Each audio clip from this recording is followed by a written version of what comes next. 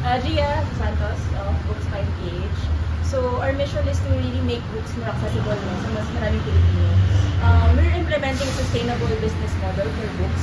Kaya we really want to improve how books are consumed and circulated in the Philippines. Kasi ngayon, nauuso yung libro, pero minsan nagiging trend lang na parang sabay lang sa uso. But what we really want is yung for more people na get into the content and read so that they can improve their learning, become wiser.